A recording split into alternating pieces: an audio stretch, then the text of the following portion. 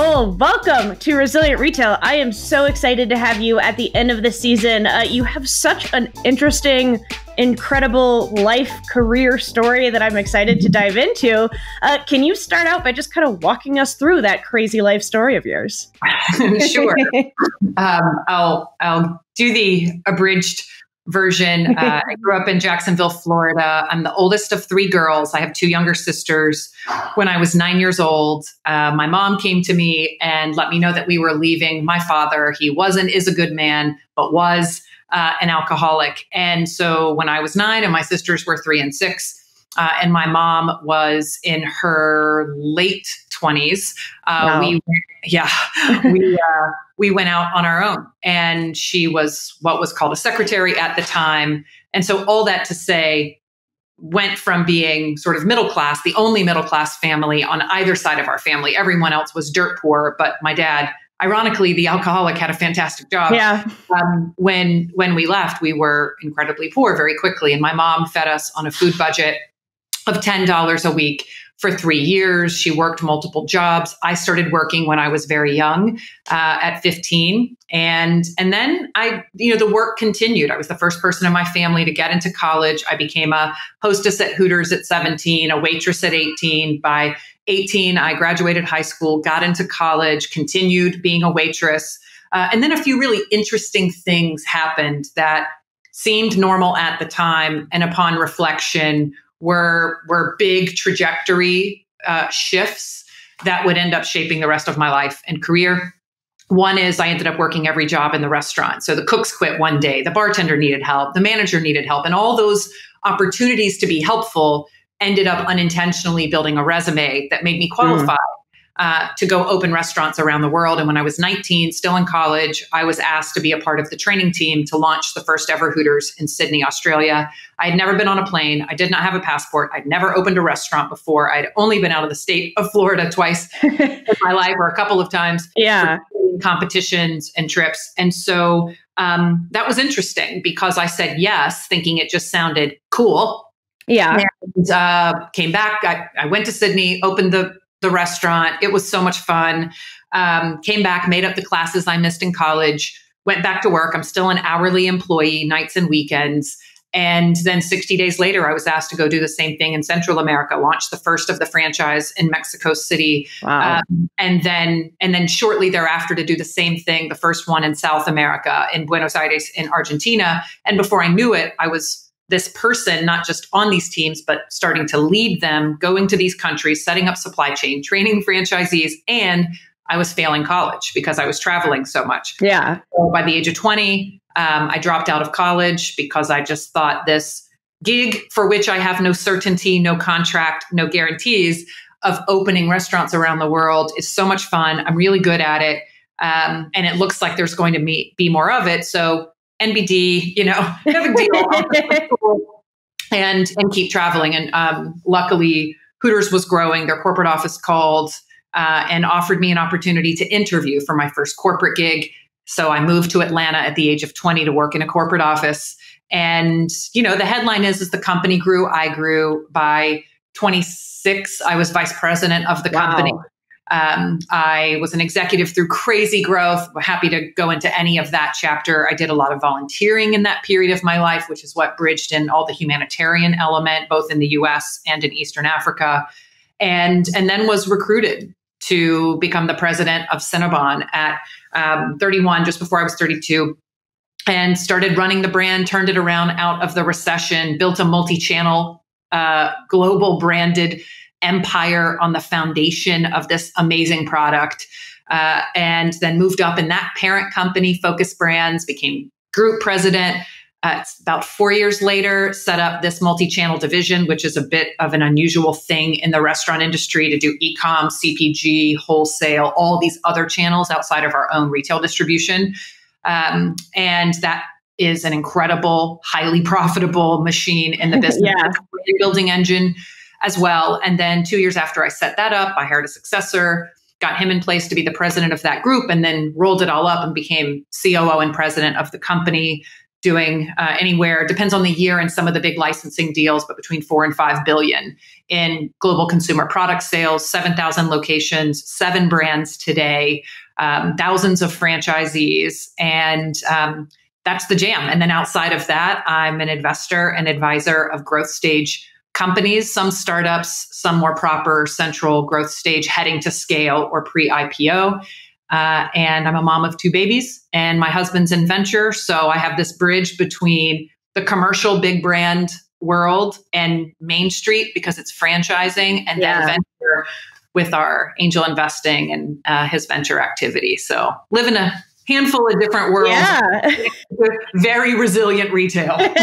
Yes, I think your story is one of just absolute resilience from age 9 through to kind of the rest of your career. Something that I've listened to this story now a couple of times, and something that I keep hearing that I really want to ask you about is this kind of built-in entrepreneurial spirit almost of, you're 17, 18, you're a waitress, but at that age, I think a lot of kids, they go into kind of restauranting and it seems like a normal way to start making money as a young age. But a lot of times you're just, oh yeah, I'm just the waitress. I show up, I do my job, I go home, I go hang out with my friends. But you had this built-in knack of, well, the cooks quit, I'm just going to go do that. And now I'll go figure out the hosting. I'll figure out the bartending. I'll just do it. What do you think that was from a young age that was just like in your DNA to just say, I'll just keep building skills and building these things, and it puts you in a position to where you could, without formal training, say, yeah, I know how to open a restaurant now because I could literally run the whole place by myself. Yeah. Over the years, I've reflected on this. And if I think of the DNA, that question, like, what is it in the fabric of my mind or the decision-making process that was present early and seems to still be there with these other ways that I say yes before I'm ready or get into entrepreneurial activity. And I think it comes down to 3 dynamics at play in my mind. One is I genuinely want to be helpful. I'm a helper. I'm that person. Somebody drops something, I pick it up. Somebody's needing to cross the street, I'm there. And there is a deep desire to help those who want or need help. And that is a pillar of my, what appears to be an entrepreneurial spirit. Yeah. The second is a deep, insatiable curiosity. I am super curious. Like, how do you do that? And can I do that? And is it really that hard? And if I screw it up, is it really going to be that bad? There's just this deep, deep curiosity. And so that's the second pillar. It's been there forever. I still have it today. I look up at airplanes and I wonder who's in there and where are they going? And are they sad or are they happy? And are they looking down at the ground right now? Mm-hmm. Like that, it's just always, always going, I wonder. Yeah. Not wander, but wonder. Mm-hmm. And then the third is selfishness. In the case of the restaurant days, the more shifts I worked, the more I got paid.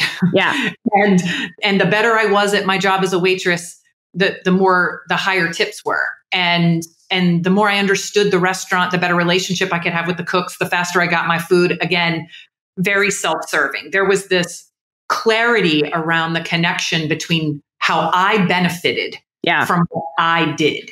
And that is this triumvirate of helpfulness, curiosity, and whatever you want to call it, self-servingness, self-survival,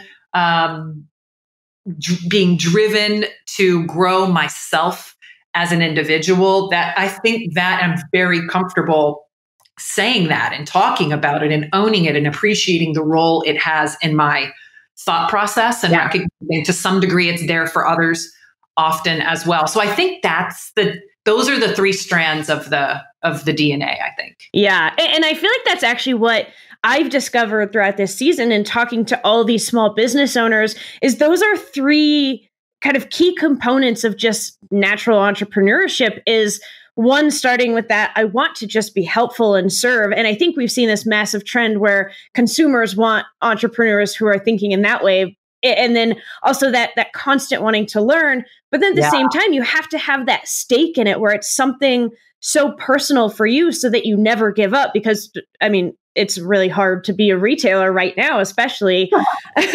I'm curious as to, it obviously kind of clicked with you from a young age and then through your career that there's this passion for the retail industry, for the restaurant industry, both locally and globally. What do you think? What is that passion? Where does it come from? It's just, it's just seeing smiles on people's faces. I think it's that simple. Yeah.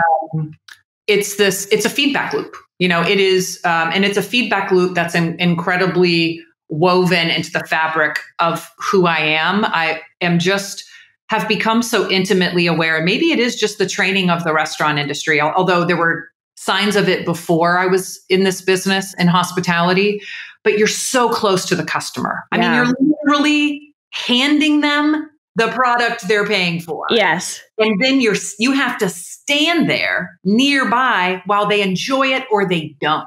You don't get to wait for email. It's like, it's either amazing, neutral, which is essentially bad, or really bad. And being so close to that feedback loop and then understanding how to make it skew toward delight, that I think it's that for me. And all forms of retail, whether it's CPG or direct to consumer companies, all the consumer founders that I work with or mentor or invest in, that delight, that connection to the customer, I think that's it. And that is why it doesn't matter the industry to me. If it lives in people's homes, if it is something that is a part of their lives, that is an enormous responsibility and opportunity and just so cool. Whether it's the unboxing or the opening or the viral testimonial that someone does because that baby food that you made, their kids finally eating. I mean, that just, that's money and it's what's incredibly delightful. Yeah. And I think it's such the power of retail, right? We've had this conversation a lot where people are saying, is there a retail apocalypse coming and is e-commerce going to take over retail? But I think at the end of the day, that human to human connection, the closeness between product and customer is never going to go away. And the importance of that one-on-one interaction will never go away, even if we have to do it 6 feet apart with masks on. It's clear that that is that's what's made me so excited about retail throughout this show is just seeing the passion that goes into that consumer connection, which I hold this opinion that it's an advantage almost for retailers because they've had those one-on-one connections, whereas a D2C only e-commerce company hasn't quite had that. And so there is this kind of silver lining of hope that I hope the listeners are getting out of this. Can you explain kind of the model of franchising and how it works on a large scale? It's something that it's one of those things that I feel like I understand and I get it. And you see it when you're driving down the street and you see a McDonald's or a Starbucks, but really the inner workings of what franchising a business really means. Can you just walk us through what that model looks like? Yeah, I would love to. And I don't get to talk about it often enough. I am the doula of franchising. I will more than most people will ever learn. And because I've done it professionally and helped so many others think through franchise-like models. So I'll break it down into a few buckets. First, there has to be a brand and a business model that has evidence of economic success. Mm. There is no franchise. Yeah. You have no business charging anyone else to be a part of your business if you haven't figured it out first. Yeah. And I have people call me who are like, I have an idea and I think it should be a franchise. And I'm like, well, open 20 of them in different cities, pressure test it, find out when it breaks. And then you can potentially, responsibly explore franchising as a model. And if you say, no, I've just got an idea, I think it's going to be really successful, I have a few people who want to get into it, and we like the idea of franchising, then you can't charge what established franchises charge for it. And franchising as a model, so first brand, you got to have a brand, you got to have a thing that works and money. Then in terms of the model, franchising is about people being in business for themselves, but not by themselves. Mm. Franchising gets a business from 0 to 5 or 6. And the franchisee is responsible for taking it from 6 to 10. Yeah. And the two, the franchisor, the owner of the brand, the person who created it, or the steward or the owner of the corporate entity, the franchisor has responsibilities to select franchisees, to save them from themselves if they don't belong in the business, or find those that could be great, to serve and support them in their journey, learning whatever that brand is, and then to build a brand that is worth franchising. The franchisor has a responsibility to keep leaning into making a brand worth it for a franchisee to pay a royalty for. Why would you pay a royalty for Cinnabon if you could make just as much money or close with Kristen's cinnamon rolls? Yeah.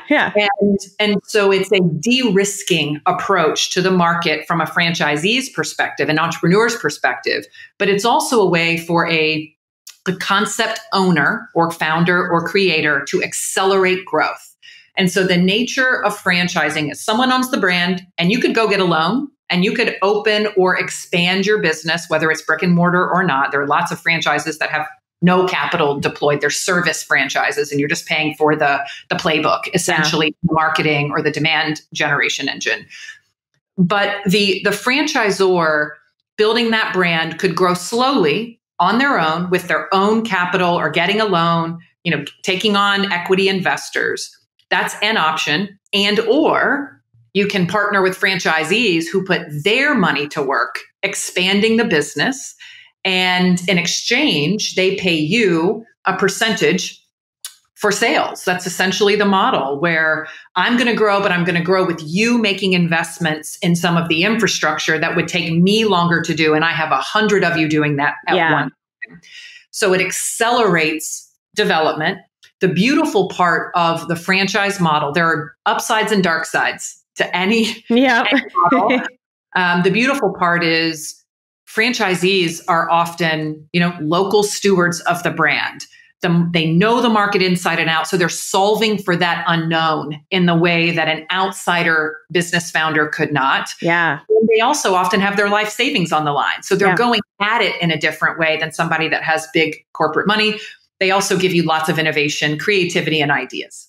The downside of the model, and that's all amazing during the growth phase, the initial popping it up all over the place like popcorn. Yeah.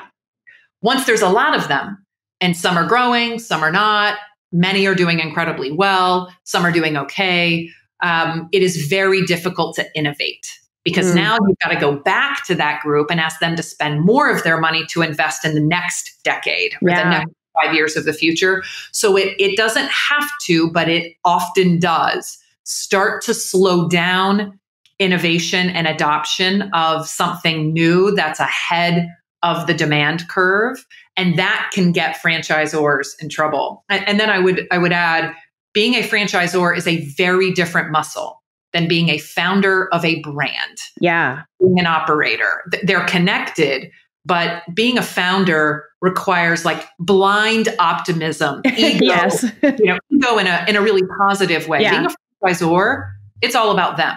If they don't succeed, I don't succeed. And there has to be this balance of leadership and looking around corners to help drive the business for their future value, and making it all about enabling their success. And so I love the model. It's where Main Street, Wall Street. It's super cool. It de-risks a lot of kind of like personal wealth creation for people who wanted to get into business for themselves, but not by themselves. But it is a lot harder than it looks. Yeah. And what interests me so much about this model is, I just tweeted this yesterday, something, the future of commerce is local, and local meaning not just geographically local, but kind of culturally local, emotionally local, the way you talk to the people around you. It's kind of coming out of, we're seeing communities are coming together and people are going to be shopping kind of in this local way, which is built into the franchising model, because you have entrepreneurs, they know the city they're in, they're going to open, the Cinnabon in their local neighborhood, and they immediately kind of have that local knowledge. But then on the flip side, it's it also is you're talking about big brands like Starbucks, like Cinnabon, like Schlotzchky's that you see across many different cities, across many different countries. So there's this combination of it's local, but it's also very not local. Mm-hmm. Do you think we'll see more businesses looking at the franchise model in the future? Do you think it's something that will become more popular post kind of pandemic, or something that's going to phase out a little bit more? I think we're going to see the traditional way franchising has worked, especially connected to brick and mortar, start to change, because there are a tremendous amount of pressures being put on just the underlying economics of brick and mortar franchising.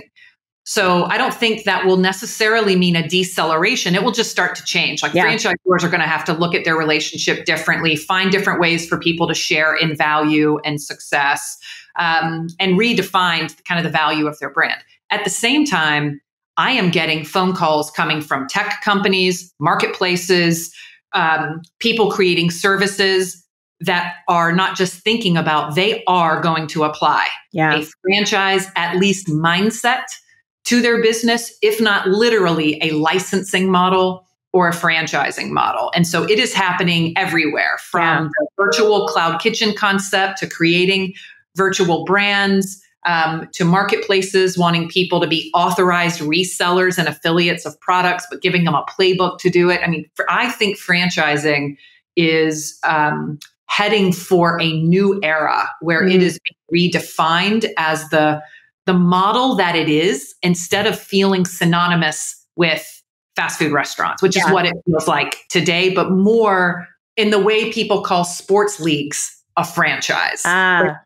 It's a community and a conglomerate of people who represent something that has some similarity and get faster expertise to do it well, and are in it for themselves, but not by themselves. That.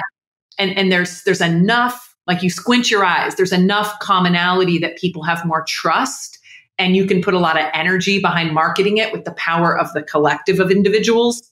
But the individuality, the hyper local, whether that's physically local or lifestyle local or pod and micro community, that is preserved and protected. Yeah. I'm very excited about the potential of seeing very interesting franchise models with totally new kinds of brands. We had this whole Twitter conversation about it a couple weeks ago. Like, will D2C start to enter it? Will we see like an Outdoor Voices type franchisee? And I see the potential, because it marries that combination of big brand awareness, big demand gen, the power of the online data that you have, with the future of local commerce and really embedding yourself in single communities and getting to know the people in there. That's why it's really exciting to me. And I'm excited to see how people start to do it. Taking back to your story, you went through the Hooters growth, you did all this, and then you were recruited over to Cinnabon. And I know that when you went into Cinnabon, the company wasn't doing fantastic, and it was at the end of a recession. When you entered, what did you really see as like, what are we doing really wrong here with Cinnabon that we need to fix as quickly as possible? I think first what I recognized were the few things that were beautiful. One is the product was and is insanely high quality. I mean, it's the poster child for sugar and fat and carbs. I think everybody can like imagine the Cinnabon smell, even if you haven't been there for like 5 years. There's something so powerful about that product. Yeah, it's like, this is not a business that is based on a marketing gimmick. Yeah. Or it is a uniquely made and held high quality indulgence. Yeah. Like that's a pretty powerful foundation to start from. The second thing we had related to that quality, crazy awareness and fan love. Like what most brands would trip over themselves to have. Yeah. High 90s, Nike, Apple, Coca-Cola kind of unaided awareness in North America and the Middle East, and high 80s or low 90s in other countries around the world. Like, just wild. I mean, that is years and so much money, to get to. Yeah. So we had that. The other thing we had, which was less consistently true, but was still there, was a foundation of highly engaged, committed franchisees. Not all of them, but a foundation. So that I saw that at the beginning, like, this is what we've got to work with. This is the oxygen that we have to breathe. Yeah. And it's pretty amazing for us. So set that aside. Then what was broken? The list is very long. Yeah, I'm sure. So first was what's broken in the environment, outside of our business, of how we operate in, unit level economics and brick and mortar and local retail. What's broken that I can't control? And what was broken that I couldn't control was the economy. Depressed discretionary income. Keep in mind, this is before sort of the, e-com. Amazon was around, but it wasn't what it was today. 2010. This was a decade ago. Yeah. So a different type of challenge would be yet to come. But the fact was, the brand was almost exclusively sold through malls and airports. And in a recession, there are two things people stop doing: shopping and traveling. Yeah. And so it was just years of double-digit sales declines that came from double-digit traffic declines. And when that is happening to small business owners on an already small revenue base, it's like they print cash when you're above break even. Yeah. But you literally have to shut the doors if you're anywhere near it or below, especially if you haven't been in business for very long and don't have reserves to withstand it. And being a part of these larger airports or larger mall developers, they're not necessarily the quickest to come to your aid. Yeah. So, they have bills. And so it was a mess. It was a hot mess. And the trickle down effects of that, the bloated rents that were built for a different type of traffic, the assumptions that the franchisees made in their build out costs that now were starting to look really questionable, all kinds of things that I couldn't control. Yeah. Then there were the things within the box that we could control. And there were things outside of the box that we could control. So what was broken in the box, I got at by working in the restaurants, working in the locations. And some of it I anticipated, but other things were a bit surprising. And I just worked in a lot of locations and talked to customers and talked to employees and franchisees. And I listened and I found the patterns and I reacted to those insights. And it was obvious that we were spending money on things for employees and for the business that just weren't relevant anymore. It was like a way of doing business 10 years ago. Yeah. Printed training packs or, whatever. There were so many things that we could stop doing that would save us a half a point here, a point here. It was just, I had to make it rain. Like there was no money tree. If I wanted to do something or we wanted to do something as a business, this is a self-funding proposition, which means I had to stop doing things that costed money so I could start doing things that needed to be invested in. And so we did that. The next was finding out the one or two things that actually would drive transactions with the few people who were there. And the answer to that ended up being smaller portions. And seems obvious, but there are lots of reasons that business people don't start offering different SKUs. And in this case, it was because they were afraid of trade down. They were just so scared, like in a sales constrained environment, why would I start selling a $2 thing when people are at least buying the $5 thing? And of course, if you're not in it, the answer to that question is obvious because there are lots more people who would come to you if you had a $2 thing. And they would also come more often. And when they did, they might even buy something else because that is below a certain point. And so that became this actionable list of things we would start doing. But that was broken. It was broken within our control. And in a scary environment with a questionable future, we had to rally the team and the franchisees to be willing to make those changes and investments. And then the third part that was broken, which is more one of those, it's not something that exists that's broken, it's an opportunity cost of what we're not doing. And that began the acceleration of our licensed product CPG journey. There was so much more demand than there was supply. And there were so many points of food distribution that we weren't in. And even outside of the recession, people only go to a mall so often or an airport. And the business model was built around a low frequency transaction and a unique point of access business model. But why? Why? It's not that it's not working. It's why is that all we do? And are there ways that the brand can evolve and show up in different product forms where we have the permission to show up in a way that makes sense for that shelf or that website or that other restaurant even, that would allow people to have a little taste of Cinnabon in a way that builds the brand ecosystem, actually attracts people to the brand instead of diminishes or dilutes. And we figured out that playbook and leaned in and built it. And it's a massive brand. The consumer products across those brands are well over $1 billion in annual sales and growing, especially as we add new brands into that licensing ecosystem. And so that was the other part that was broken, was having the courage to go somewhere we didn't know if we belonged, with partners that could help us do it in a de-risked way, with the opportunity to scale quickly if it was working. So that was the diagnosis of what I control, what's broken outside, what's broken inside, and then what's broken outside that actually is within my control.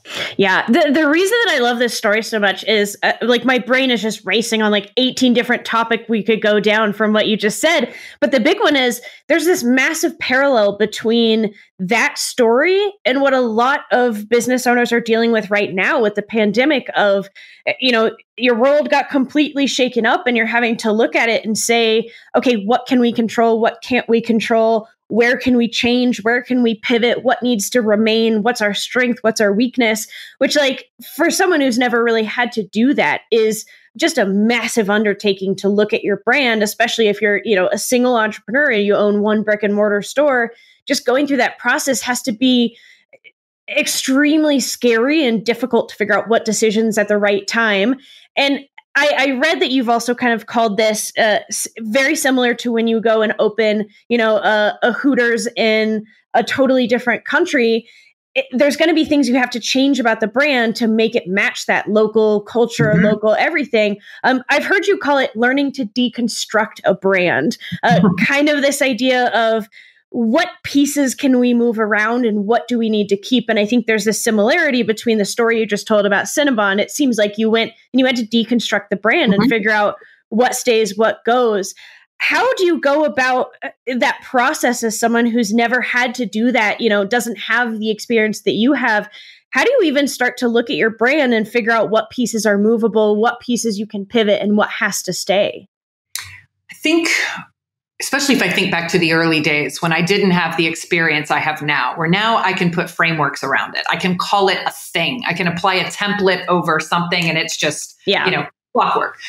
In the early days, it was just about knowing a few truths. One is the customer's perception of the brand is the brand. Yes. Their relationship with the brand holds the keys to unlock the doors that you can walk through to understand what you should change and what you shouldn't. Therefore, you must stay close to the customer and live many days in their lives and interacting with your brand and hear them talk about it after they're done using it and figure out what are those things that long after their moment of truth with the brand are like tethers in their back. Like they leave and it stays with them. What is that? Is it the delight that they felt? Is it the quality? Is it the price? Is it the environment? What are those things that are far more costly if you change them and get them wrong? And then what's the benefit you get from changing them anyway? Like some people tinker just to tinker or out of inspiration. And I remember when we were opening Hooters in Argentina. And for people who are listening who don't know, the Hooters menu, at least then, was primarily chicken wings, burgers, curly fries, sandwiches, and some side items that are sort of like American barbecue side items. Salad and beans and coleslaw. And some seafood like crab legs and buffalo shrimp. And when we went to Argentina, it was one of the first countries I launched that I was in charge of. I had been on the team a few countries prior, and then all of a sudden, I think Bahamas was the first one I led completely by myself, and then Argentina. And I get down there and we have send the equipment, the franchisee orders the equipment that we have all over the world, which is only in 5 countries at this point, 5 other countries. And I get there and we set up the training with the cooks, and the cooks look at the equipment and the food and they refused to cook the food. Wow. And they're like, Argentina is the steak capital of the world. Yeah. And they're like, we don't cook flat cut ribeye on a flat top. Yeah. In Argentina, everything is over open flame, right? If it is meat, it deserves the flame. Yes. And I didn't know this, and we were inexperienced in global franchising, or at least the strategy around it. We were good at planting flags everywhere and opening up these locations, but not really experienced in the brand strategy of deconstructing a brand and figuring out what to protect, what to change if you can, and then what actually should you go after changing intentionally to be relevant to that customer, that channel, that country, whatever. And so the cooks are like, we won't do this. And on the fly, I had to tell the owner he could go get a flame broiler so that we could cook this steak. Meanwhile, we have beepers, like pagers at the time. So I'm trying to message, this was 1999, I think, messaging the corporate office, faxing them pictures of new presentations, hoping that they're going to approve it. And I'm not going to get fired for telling the franchisee, get completely different equipment and change the menu. Then they came to me and said, we don't eat beans.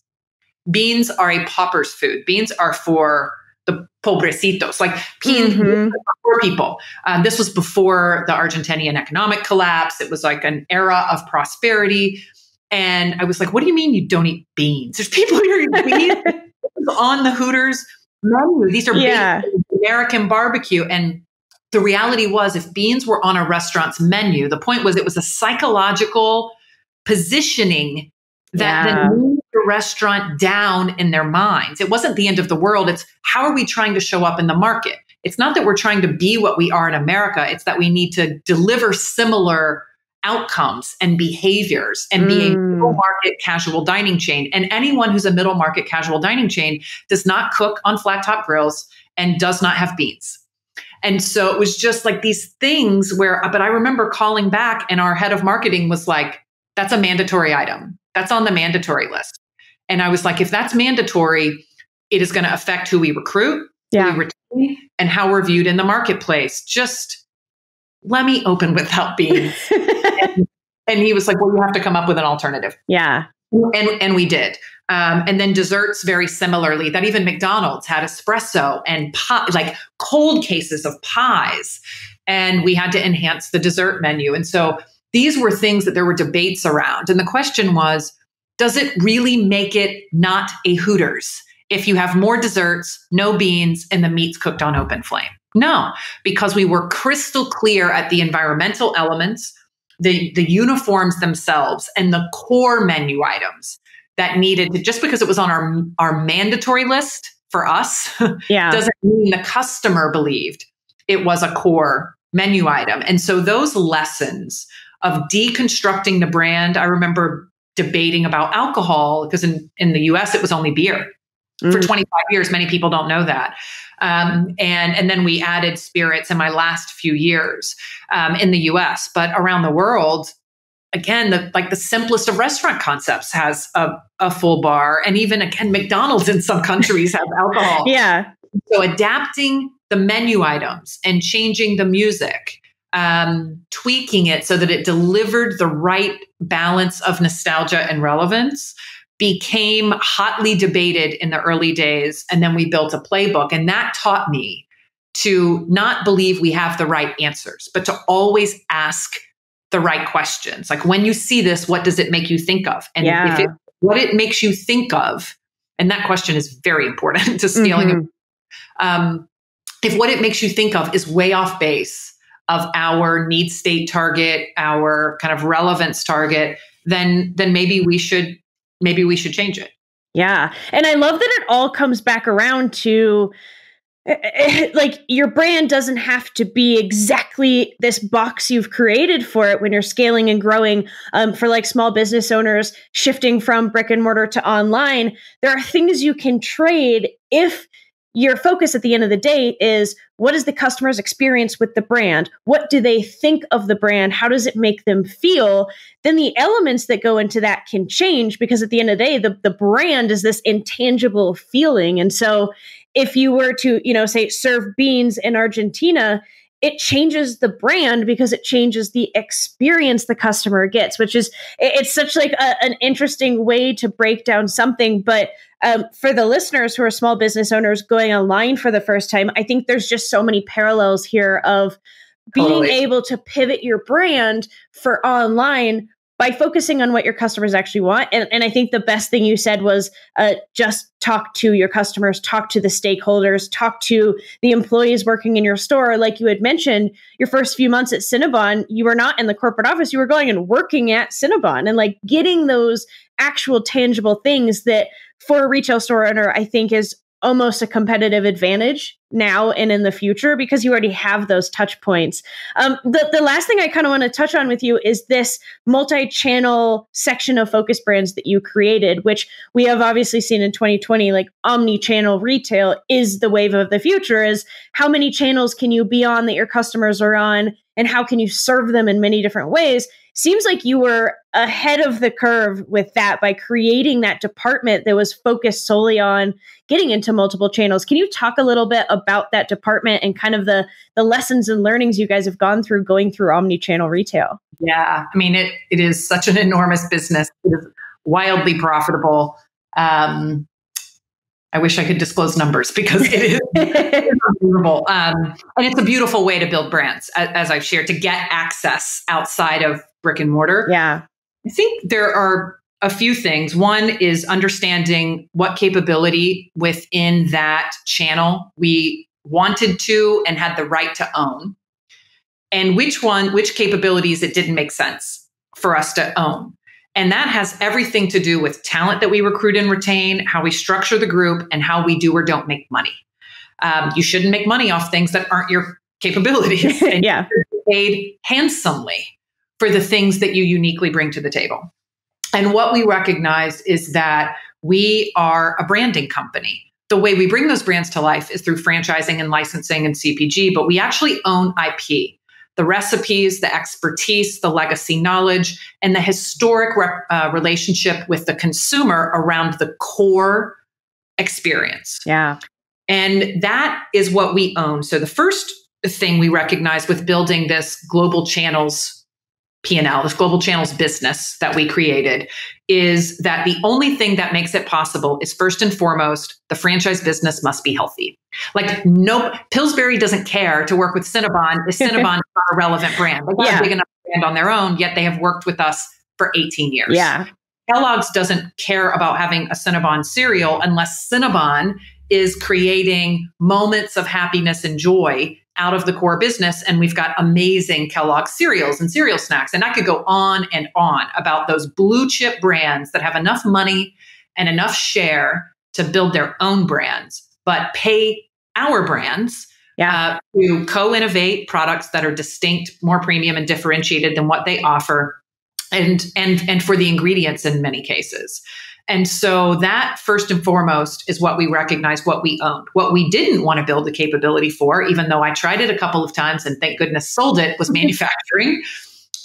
We built our own plants, we ran our own plants, and we happily sold our own plants. Yeah. It's like they say about a boat, like the second happiest day after you own a boat is when you sell the boat. Manufacturing plants, and I have the utmost respect for our manufacturing partners. The other is the selling channel, the selling relationship with retailers, whether it's brokers or buyers or whatever that is a relationship business. That is a network business. And we can pay people off and on to represent us, but these really great partners that we would go find had that on lock. And so that there was a clear line. What are we good at and deserve to be paid for? And what is someone else good at that we should pay or share with them in the profits? It's like the pie gets bigger if you're really clear about how it should be split. Yeah. And then we built the company around that. We built the team members, the talent, the relationships. So that was one, is that clarity of what should we own? What should we rent? And is there anything we should buy? Then who are the partners that are best to solve those capability needs of the areas that we don't have? These amazing manufacturers and retailers who we want to work with. And there's always a new one coming into the fold. And sometimes there are small and scrappy ones. But often, because our brands have so much writing on them, they are some of the world's largest, most sophisticated, most trusted, most safe manufacturers and retailers. And then the third muscle is tying all that together as a brand ecosystem, not having it be a side hustle or something that subtracts from the legacy business, but rather connecting them together in the mind of the consumer, storytelling, and even the back of house, the back end things of revenue sharing between the business divisions and the overall guardrails. There are things we don't do. There are things we say no to because we see a bigger picture of what that might do that would inhibit our future potential. So I think those are the three things. And then, like anything, amazing talent, the right people that can build that brand. But also it was me putting in presidents of the brands who are running the brand, who run the franchise business, who own the P&L, who look at this multi-channel, omni-channel activity as a positive, enhancing, and even critical element of business, and not as something that's conflicting. So the culture of the company for 10 years has been an omni-channel culture. Yeah. Yeah. And that's what I'm thinking about, like the first episode of Resilient Retail with Harley. And he said that what we've seen in the pandemic is this separation between resistant and resilient brands. And I think a lot of what it came down to was the brands who saw omni-channel as a strength and as a part that is non-negotiable in today's world. And the brands who said, well, that's something that we could add at some point and it's going to take away from the core product. So we're kind of going to wait it out and see how it happens.